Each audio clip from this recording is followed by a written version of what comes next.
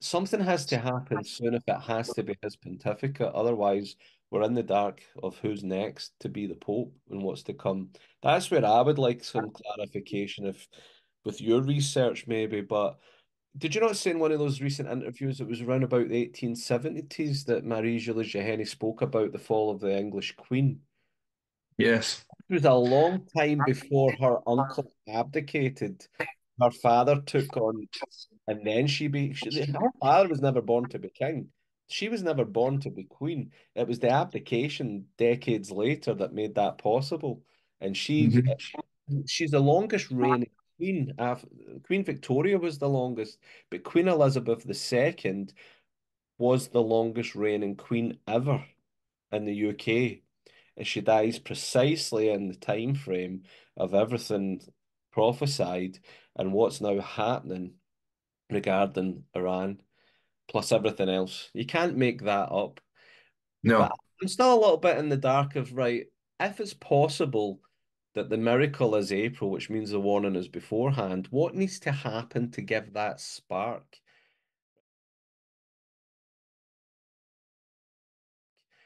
Right, warfare is one thing, but what about the civil unrests? What about whatever's to occur in England and France and Europe?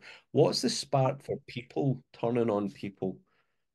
I still think it might be to do with hitting Iran or something like that that would make the Muslim nations rise. And with these millions of migrant men, especially coming into this country wanting their way, then. Am I right to think that's what could set it off? Or I mean, I don't. I'm in the dark about it. What could possibly happen so quickly in the next few months, or even indeed the few years, whenever it may be? I'm still Well, in. we know, according to Marie-Julie Jahenny, that the beginning of those riots of immigrants, at least in France she was referring to, would start in June and would continue in July of a particular year.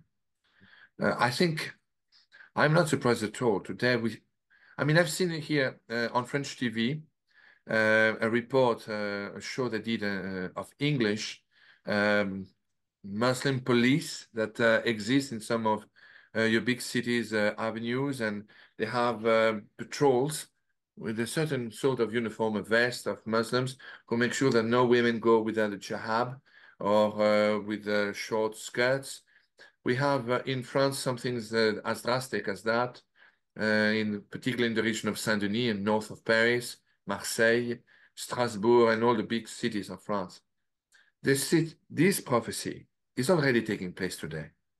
The next thing that will take place will be when there will be um, a political alliance on the left wing of the political spectrum with neo-Muslim forces and organizations to try to revolt against the local uh, forces of authority.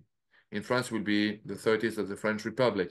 In England, the kingdom, no, the rules of the country. Scotland, same. Germany, they're completely overtaken by large populations that are Turkish or of Turkish origins. In Spain, it's principally the Moroccans and Northern Africans. Italy, the same from all over, because it's principally the door of Europe for all of the immigrants from the Middle East and from Africa. In France, all the old colonies, the old empire, after chasing the French from their country, are coming over to our place. And not because they love France. They do not. They come to France for economic and financial opportunities. And to become a Frenchman, I submit to you, Mark, to become an Englishman or a Scotsman, even if you are Arab or if you are from India or Pakistan or from wherever you come from, to become an Englishman, you would have to love the English culture. You would have to adopt it for yourself. The history of England would have to become the history of those newcomers. Um, the same for the Scots, the same for the French. If you are an Algerian and come to France and want to become a Frenchman, you would have to learn and to love the history of France, to embrace the fact that Charles Martel, King Charles Martel, fought and pushed back the Muslim invasion in the Battle of Poitiers. Many times I've asked to some so-called Frenchmen that were from the old French colonies, well, let me ask you, my friend, you call yourself a Frenchman. Well, if you would have lived in the time of King Charles Martel and the Saracens would have come in the battle in Poitiers and would have fought, you would have to choose a camp, either the Arabs of Poitiers that came from Northern Africa and from Spain, or would you have joined the forces of King Charles Martel to push them back? Which side would you have fought? He refused to answer. Forgive me, that's not a Frenchman. A Frenchman, you choose your country whether you're right or whether you are wrong. It's a question of love, of adopting the French or your national heroes for your own. The cultures, the way of doing things. You adopt the ones that you used to adopt. You adopt the one of your hosting country if you want to become a countryman of that particular hosting nation. You do not try to bring your own culture and try to force it upon those who have lived there for years. You told me about this lady who lived there for 40 years. I've known people who told me the same thing in France. My answer was, well, I've lived in France for 2,000 years. That gives me a right to say who is allowed to come in my house and who doesn't have the right to come to my house. In the case of France, France is called the Catholic Church's eldest daughter. I think we're the prodigal daughter of the Catholic Church. But the situation is serious. We are losing our identity, national identity, which has been built for 2 millennia.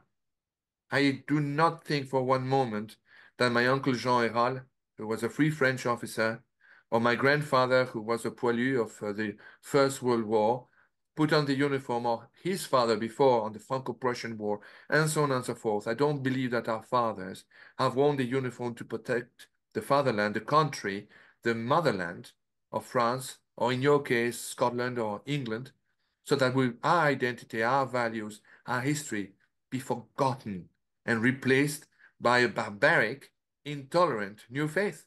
I do not believe that for one moment. Mm. It's spitting on their memory than to allowing this change to take place. I don't know. I'm not so familiar about England's politics. In France, there is a political movement, right wing, but not neo-fascist at all. It's very much like a Gaullist party.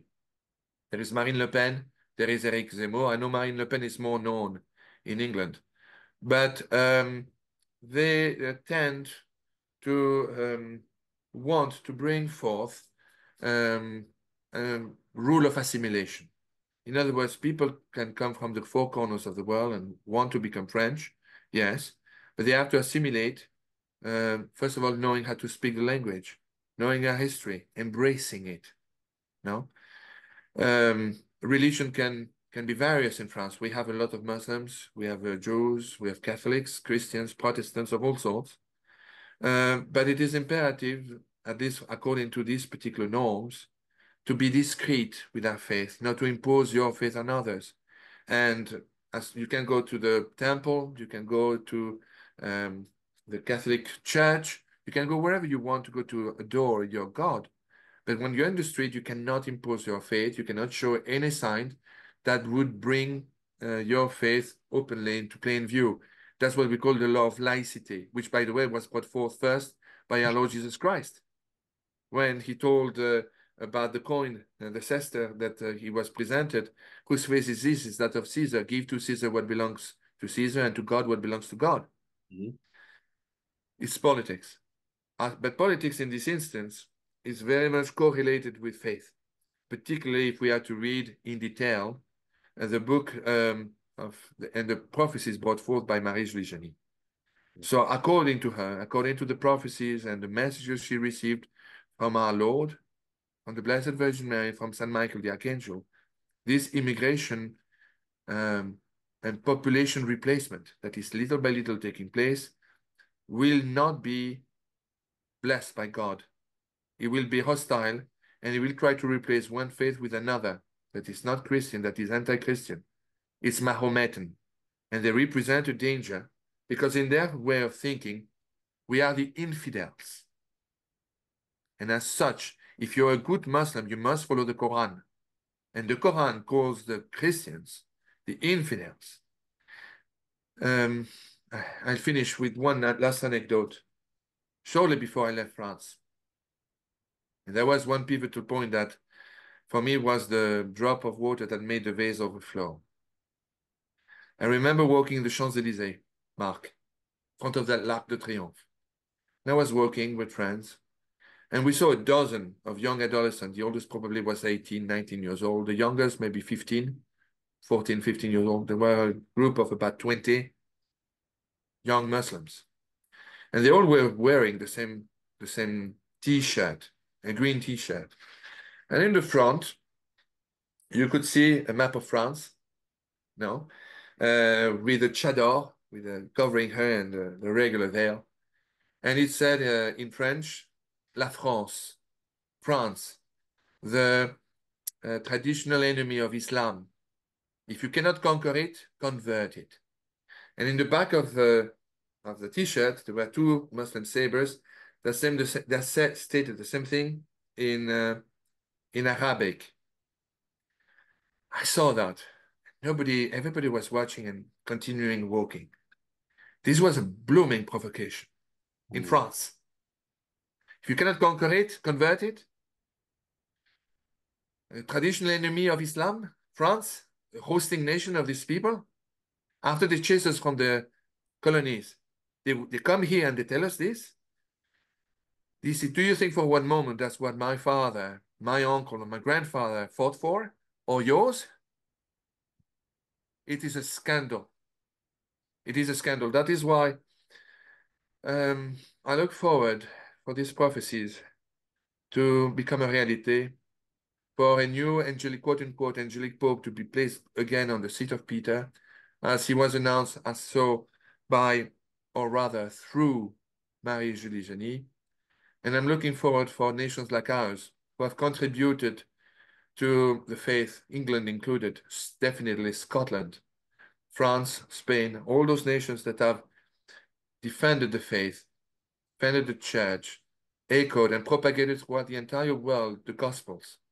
I look forward for this grand monarch to come back to Europe, to chase the pagans away from our country, from the soul of our ancestors, and to place again back on the seat of Peter that announced, that promised pontiff who will be angelic and will restitute the norms, the faith, the dogma that were celebrated by our fathers and theirs before them. Forgive me, I don't mean to be theatrical or to be too long-winded, but it comes truly from the heart. Oh yeah, we can sense that for sure.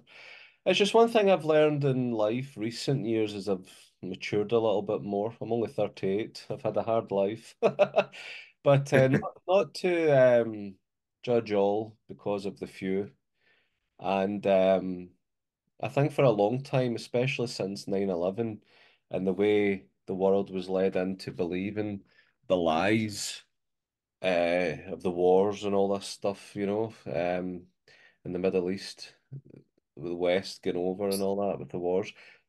There was a real sense of divide more than ever in our own countries, between those of who are Scottish or English, white, Christian, or atheist, and then those who are, Middle Eastern, Asian, Muslim. And there was a great big divide, but at the same time in the land, as these wars went on, diversity and inclusion has been the focal point really in society. And again, I prefer it when I speak to real Muslims or real people from wherever. Again, I speak to a friend who's Lithuanian. What is it really that bad about Russia as it is in the news? What's the country? Where are you at? What's the history? Where does your family feel? And think what all that. I like to get to the core to understand it better. Uh, and every conversation I've had in recent months with that lady, to another few men and others I've spoken to, even inside the mosque, I was working there. I wasn't there praying, don't worry, I'm still Catholic. But one thing they all said, it says it's the media, it's the West, it's the propaganda that's causing the division. Real Muslims would never kill someone else. these terrorists are terrorists. They're not Muslim. That's what these Muslim men and women have said to me in the comfort of their own home in a one-to-one conversation, different times, just speaking freely of our own faiths. And I'd like to think there's some truth in that. And I know some people get put off Medjugorje with the story I went about years and years ago about how Our Lady answered the children's questions about who the strongest faith or something like that in the village. And she named the girl, it was a Muslim girl. And it was something God doesn't judge by religion, but by faith. I'm getting it mixed up, so don't quote me on it. But I remember the story being told to me way back in the beginning of my journey with Medjugorje, a good 18 years ago. And that I know kind of makes people wonder. But it reminds me of Isaiah. You know, God's ways are above our ways, just as the heavens are above the skies. Where is the heaven Mhm. if it's above the sky? You know, it's immeasurable, it's infinite. So God's ways are above our ways. But in a way of hope, then bringing all that together, because Archbishop Fulton Sheen, I think it was, is on record again being quoted that Our Lady has the Muslims where she wants them for now. Because when all these things start taking place, the events where Satan's power is gone, as she's told us, and then the new era, the triumph of the Immaculate Heart, which is the main conclusion, the devil's time's running out. He's taking all the toys out the pram. He knows it. He's not getting stronger when you see these things. He's getting weaker.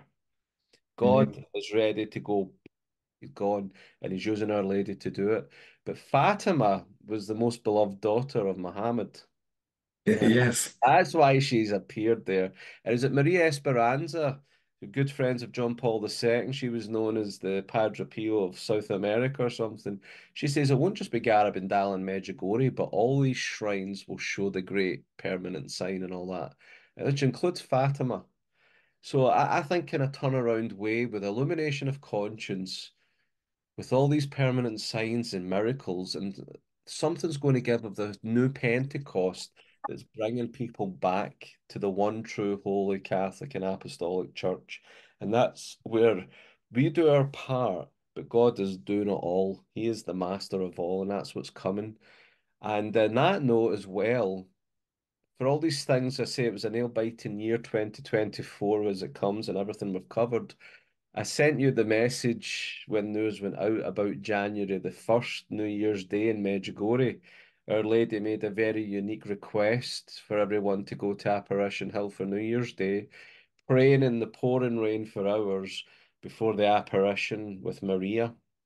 Now, I don't know if you watched it or not, but the thing that stood out with me, and as my father also said, it reminded me straight away of Fatima. They were in the drenching rain, waiting for the great miracle on October 13th. They were all up the hill in the pouring rain for hours. And then in the last few prayers of that decade of the Rosary, the rain stopped. Maria says a few words of prayer, and halfway through their Father, she goes into her ecstasy with the apparition, which I thought was brilliant. Just these little things. But it was also promised a gift by Our Lady. And of course, a lot of people, I says in the video, don't get carried away with your thoughts and excitement and making hysteria. But the message was very clear as you won't regret this, neither you nor your children or your children's children. And it's like, well, what's contained in that? Is that part of the gift? Because I noticed how much Maria was just looking and listening. Our Lady did a lot of the talking, a lot of the praying. I don't know if you got to watch it or if you've heard more about it or what did you pick up yourself from that? Because I thought it was very poignant to begin the new year in such a special way, which she doesn't do every year. Exactly. No, I watched and I was also touched as you, and I found it quite remarkable the coincidence between this request and Father Michel Rodrigue, who, by the way, received also a message Oh yeah. for the public on January the 1st on the same day. But this message will be released is to be released toward and be sometimes between mid-February and the end of February. So it's not apocalyptic, it's not harsh. It's harsh in some ways, but you will see. I hope you'll be ever so kind to invite me again, and we'll cover this message together. But all in all, regarding Medjugorje and what you were talking about this particular message that really triggered an antipathy against the apparition case was a statement that the Virgin Mary stated that there would be some non-Christians that would reach heaven before some Catholics. No? And it is true, although in the same message, the Virgin Mary stated clearly that the Catholic Church is the one true faith instituted by her Son. But a lot of traditionalist Catholics stated you can only earn salvation through the faith of the Catholic Church, which is what has been taught for many centuries. That being said, I found on a personal level no issue on this particular part of the message of the Virgin Mary.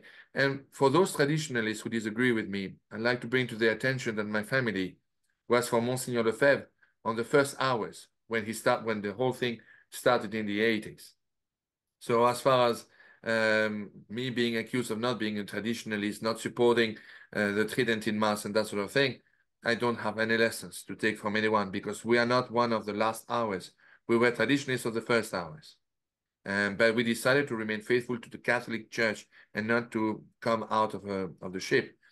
But that being said, I have no issues or conflict with my faith in the idea that non-Catholics could earn heaven before some Catholics.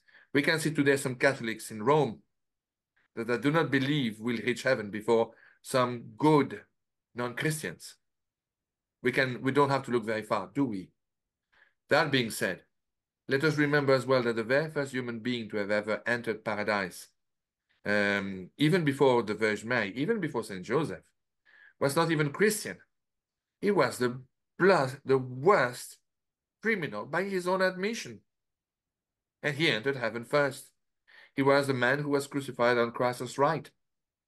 But the very last minute said, Jesus, remember me before you enter your kingdom. He didn't say before you enter heaven. So he was not Christian. He was not sure. He was not believing. He simply saw a man that was good. And Christ promised him, in truth, today you will be with me in paradise. So I found, knowing the charity of God, I found no conflict in that. There are, as you said a few moments ago, Muslims, Israelis, Jews that are admirable. Yes. And I do believe they will have a chance either at the moment of their death or just immediately thereafter to know the truth and to make the right choice. Like the man who died on Christ's right hand on the cross. Worst of man, a criminal by his own admission. So, however, I've been to Medjugorje. I've seen with my own eyes. And I've seen extraordinary things with a critical eye at first. When you see, Mark, endless lines of faithful waiting from the wee hours of the morning until the evening, waiting for a monk, for a priest, a Franciscan friar to hear you in confession. And thereafter, after having spent the entire day waiting under the sun or under the rain, spending the entire night on your knees in adoration of the Blessed Sacrament exposed in St. James Church, I would defy any of those detractors to keep your eyes dry. It's absolutely extraordinary. And if indeed all this is inspired by the enemy, by the devil, then I submit to you what I said to Doug Berry the other night and to Christine Bacon the day before yesterday. Then I would submit to you that the devil has suicidal tendencies because this is exactly what he doesn't want. Now, division within the Catholic Church is exactly what the enemy of God wants, an implosion. They want, with all the mediocrity, with all the scandals that are taking place right now in Rome, with all this rubbish that is being declared, these contradictions, he only wants one thing, to people to be inspired to disgust because of the scandal that is taking place, and to leave ship, to leave the Catholic Church. That is a trap under no circumstance. Do not leave the Catholic Church. Do not leave the church that was founded by Christ. These men are poor victims that are falling under falsehood. No, we must pray for their forgiveness and so that God may illuminate them and lead them back to the straight path. But under no circumstances are we to leave the Catholic Church, despite of all the errors that are being pronounced, despite of the idolatry that took place with the Pachamama bit, despite of Amoris Laetitia, despite of this this declaration, which with such good taste was published just before Christmas. Brilliant, extremely elegant, lovely taste. Well done. Are you kidding me? Mm. It's a blooming scandal, I agree. But the enemy wants you to leave the church and to go maybe join something else similar. No, that's exactly what the trap is set for people to be dismayed, to people to be scandalized and discouraged, and to want to leave what they consider is no longer a church or a church of mediocrity. Again, Rome is not all of the Roman Catholic Church. We are the mystical body of Christ. We are the Catholic Church. We hold and defend the true faith. Amen. I know we're going to wrap it up shortly, Xavier, but just in that note, because when you Right. speak, more things come to mind, then I forget. Sure. Between now and that Christmas, then, let's forget about what's going on in the world. We already know and we've covered it. But sometimes I wonder myself, like I've never had the chance or the opportunity where I lived growing up to know about traditional Latin masses and all that.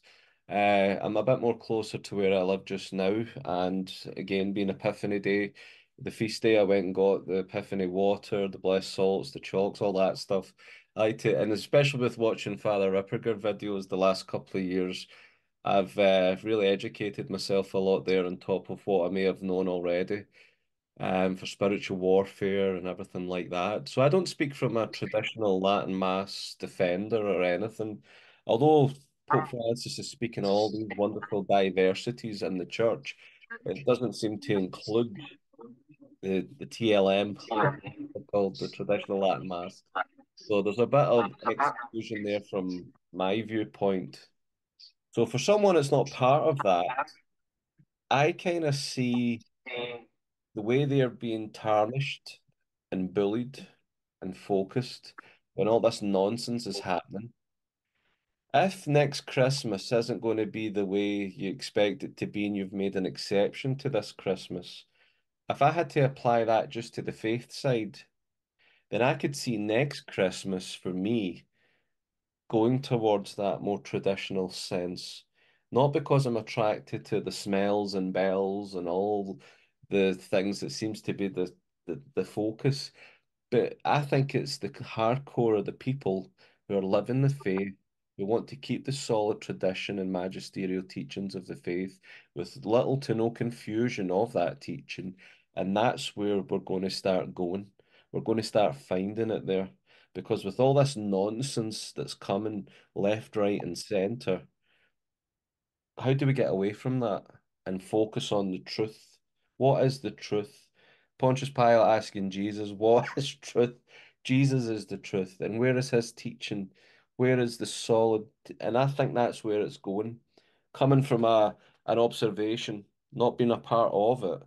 But if priests start doing these blessings, if priests and bishops start doing the new liturgy or the new Eucharistic thing, and we know all along this is the stuff that heaven's told us to avoid, then you're gone. I'm off.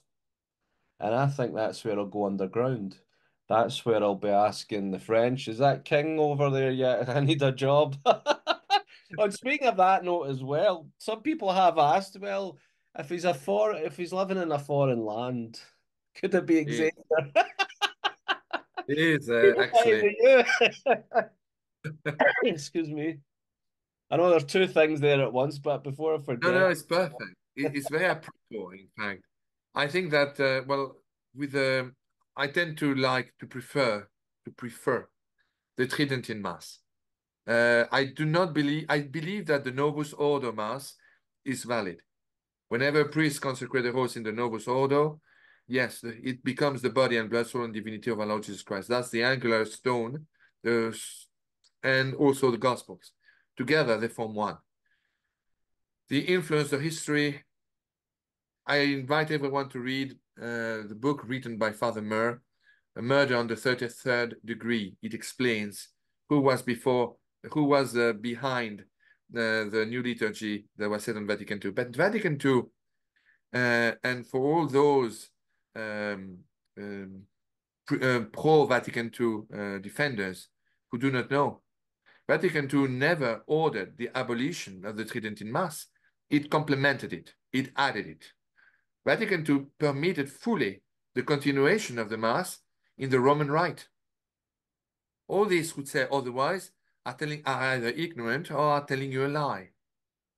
I personally prefer the Tridentine Mass, although I go often to Novus Ordo Mass.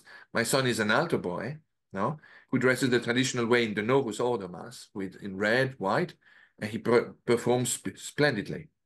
But I prefer the Tridentine Mass because, for various reasons. First of all, it gives more honor and glory to our Lord Jesus Christ for the sacrament of the altar. First, the priest doesn't face the people, he faces the altar of Christ. Number one. Second of all, we receive in Tridentine Mass the body and soul and the body and blood, soul and divinity of our Lord Jesus Christ on our knees in humility. And I assure you, it costs you. And we receive it directly in the mouth, as we don't believe ourselves worthy to receive him. Only consecrated hands should touch him. Now, I taught my children in Novus Ordo Masses to receive our Lord directly in the mouth, not to touch him. Now, I used to be a Eucharistic minister because the priest asked me. And I thought if it's not me, it's going to be somebody else who will not give it any importance. I stopped doing that. I presented my resignation. I do not want to touch anymore the body of our Lord Jesus Christ out of utter respect. No, but I do believe that the Novus Ordo Mass is valid. What is coming, this new liturgy that is coming, will be an utter abomination and while being looked under every angle. Now, regarding Garabandal and what you said earlier, what happened in the 1960s that made these apparitions ever so important. Remember, there is one particular message of Our Lady to the children of Garabandal that state they are taking away importance from the Holy Eucharist. She was talking in the present tense. There was Vatican II. Vatican II, all of a sudden, the priest was facing mostly no longer the tabernacle, but was giving his back to the tabernacle while facing the people. So, error number one, you should never put anyone above God. Error number two said, well, in the past you were able to touch, the apostles touched the Eucharist in the hands when Christ gave it to them. Yeah, but the apostles were the first princes of the Catholic Church. Peter was the first pope. They were the first consecrated leaders of the Catholic Church. Do not mix everything. No? Number two. Number three, we receive our Lord on the Tridentine Mass on our knees, as opposed to standing up very proudly and saying, I'm your equal. By receiving him on our knees, and I assure you it's not easy, you humble yourself and you said, my Lord and my God. We're talking about Christ. If he were there in a human form, would you stand like this in front of him? Or would you place yourself on your knees? Contradiction again. Receiving him in the hands and in the mouth. In one particular apparition site that I studied with Father Laurentin, the Virgin Mary gave a message where she said, my son accepts his being received on the hand because it has been approved by his vicar, by his representatives, by the Catholic Church on earth. However, I tell you that it is better to receive him directly in the mouth, and if you can, on your knees. So it is accepted, it is tolerated. But again, and we could go on and on with conversations. I've never understood why people insist on wanting to receive it in the hands. What do they get out of it? You increase the chances of an accident for the Eucharist to fall on the floor, as opposed to receiving him directly in the mouth. You only expose him to one part of your person. With the hands, you expose him to two, the hand and the mouth, with a chance that in between the Eucharist could fall. What's more, let me give you an example. Let's say, for instance, that you were to receive the Eucharist in the hand. You know how easy it is to substitute it and how many satanic organizations employ young men to go to Mass and steal the Holy Eucharist to perform black Masses? Look how easy it is to perform, right? It's here. Never been there in the first place. It's been here. So you can receive him, making it appear that you put him in the mouth when all the time it was here. That's how easy you can steal a Holy Eucharist and sell it to one of those blooming Manitous who will do God knows what with this holy sacrament of the altar. I am sorry, I do not want to collaborate in something that is less than honoring our Lord Jesus Christ. But the people who argue sometimes are so proud that out of sheer pride they will not accept or even consider that they are wrong, and that is a sin in itself. Yeah, I think you hit Humility is the cornerstone in the messages that the Virgin Mary accept, it. disappear, do what Saint John the Baptist said, diminish so that he increases. That's Mm. all that matters. I'm Amen. sorry again, I've taken too much time, but I do enjoy No, I immensely love your every bit, and I agree with everything you say. There's not a one thing I don't agree with. I'm the same with communion on the tongue for the exact same reasons. I find it most humbling to be on my knees receiving on the tongue. It makes Christ feel more grand just in that humble act of mine compared to taking it. And during COVID as well, do you know the priest was trying his best for those to receive in the hand, those who still wished in the tongue, and they kept us separate. But then people started complaining to the bishop, and he's like, "I can do it after mass for you." And oh, that's another. I mean, it just shows you the grain. The harvest is at the point where the wheat and the grain, I forget the words, I'm not a farmer, but you know, the darnel and the wheat, you can really see both sprouting now. You've got one and two, and I really see it more now than ever in my life. And I think this year just might bring a few things about in the church without even thinking about the world.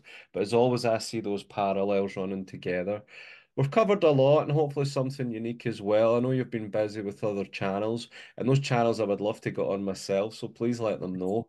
I Um, will let them know, laddie. You can be sure. And you're a very good chap, and yeah, I'm congratulating myself to call myself your friend. I will try to set it up, for I would love you to appear elsewhere, and yeah. especially you're brilliant, and you're very knowledgeable, and Let them what's know more, that you're I'm not Scottish. just someone there that likes to just talk about things. I have studied it for years before seminary, during Shows. seminary. Saw the signs in the Vatican while I was there watching Francis coming out on the balcony. Do you know he actually came out on the balcony exactly 13 minutes past 8 in the evening? It was the Orthodox priest that told me to look at that, and he showed me the photos of the live feed, and I was there in the Vatican Square. So the time at the Vatican was 2013, in the year 2013, on the 13th day. I'd say That's nothing more. Just if I know we didn't begin with a prayer, which was my fault. I forgot. But would you like to finish us off with a short prayer? of course, I'd be delighted. How about the Saint Michael the Archangel, an exorcist prayer? Perfect. Lovely. In the name of the Father, and of the Son, and of the Holy Spirit. Amen. Saint Michael the Archangel, defend us in battle. Be our protection against the wickedness and the snares of the devil. May God rebuke him, we humbly pray. And do thou, Prince of the heavenly host, by the power of God, cast into hell Satan and all the evil spirits who prowl around the world, seeking the ruin of souls. Amen. Amen. In the name of the Father, of the Son, and of the Holy Spirit. Amen. Thank you, Mark. Well, You really are mon bon ami, and please invite me again. I enjoy your show immensely. You are one of my favorite ones. I hope you don't say that to everyone because I take that. No, Excellent. And for everyone watching, please, you know what to do. Get your comments in. Let's keep them respectful, especially as a faith-based channel. Let's grow in community. Let's grow in grace. Spread it far and wide while we can by hitting the share button. Subscribe, hit the bell icon, give it a like, thumbs up. Do everything to get this video, these messages out there while we can to as many souls as we can. Until next time, take care and God bless.